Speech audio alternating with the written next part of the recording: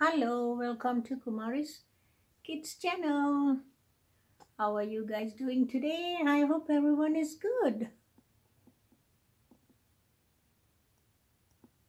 Okay, today's story is going to be about Cinderella. I hope you guys know about Cinderella story, don't you?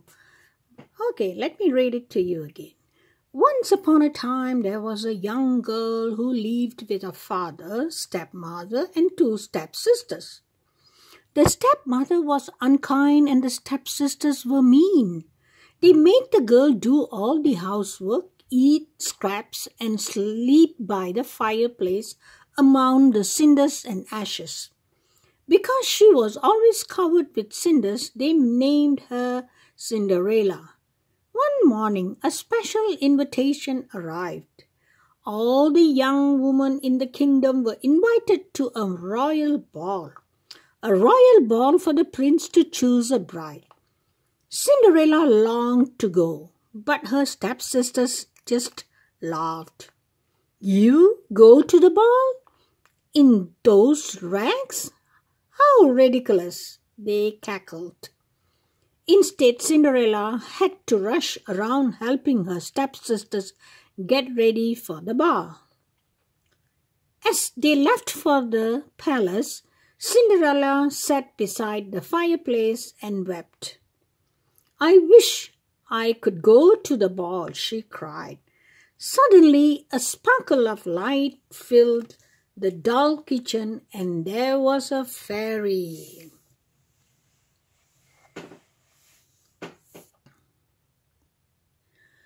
"Don't be afraid, my dear," she said. "I am your fairy godmother, and you shall go to the ball." "But how?" said Cinderella. "Find me a big pumpkin, 4 white mice, and a rat," replied the fairy godmother. Cinderella found everything as quickly as she could.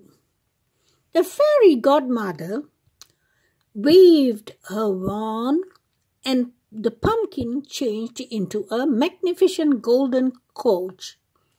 The white mice became white horses, and the rat became a coachman. With one last gentle tap of her wand, the fairy godmother changed Cinderella's dusty dress into a shimmering ball gown. On her feet were 2 sparkling glass slippers.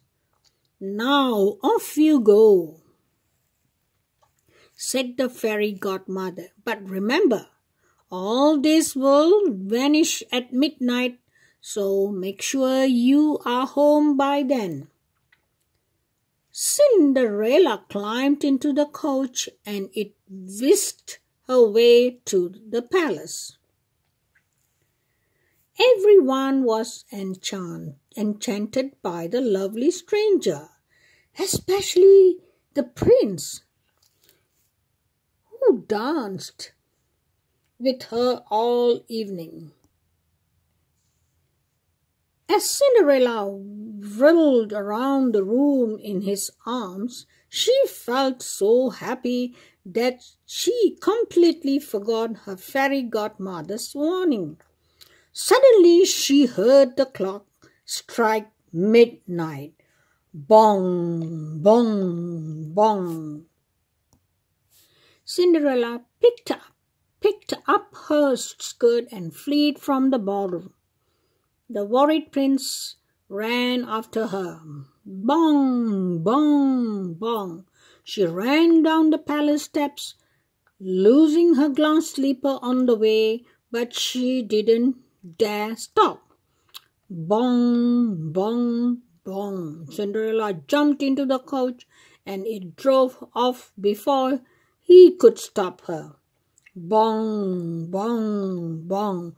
On the final stroke of midnight, Cinderella found herself sitting on the road beside a pumpkin, 4 white mice, and a black rat. She was dressed in rags and had only a single glass slipper left from her magical evening. At the palace, the prince saw something twinkling on the steps, a single glass slipper. I will marry the woman whose foot fits the glass slipper, he declared.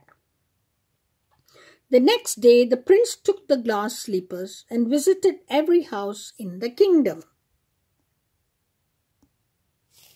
At last, the prince came to Cinderella's house. Her stepsisters tried and tried to squeeze their huge foot into the delicate slipper. But no matter what they did, they could not get the slipper to fit. Cinderella watched as they scrubbed the floor. May I try, please? She asked. You didn't even go to the ball, laughed the elder stepsister.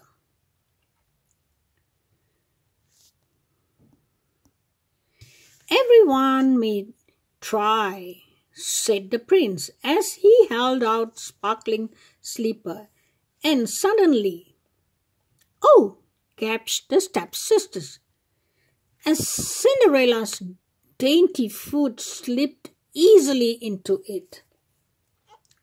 The prince joyfully took Cinderella in his arms. Will you marry me? He asked. I will, Cinderella said, much to the disgust of her stepmother and stepsisters. Soon, Cinderella and the prince were married. They lived long, happy lives together, and Cinderella's stepmother and stepdaughters had to do their own cleaning and never went to a royal ball again. Okay, that's the end of Cinderella's story. I will see you guys in the next storytelling. Bye.